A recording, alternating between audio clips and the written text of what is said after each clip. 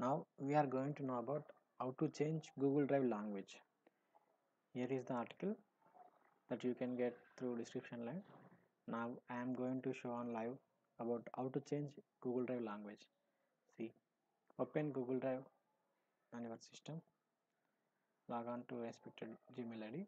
Now in the top of section you can see settings icon here. Okay, click on settings icon.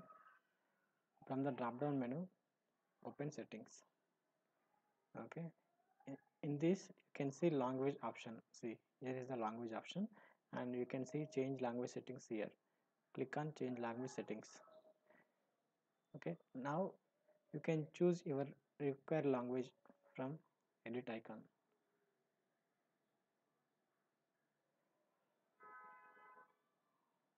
Okay, from the list of available languages you can choose your required language or your preferred language. You can add another language also, like Hindi. Okay, like this you can add. Thank you. Thanks for watching. Please subscribe to my channel to get more videos.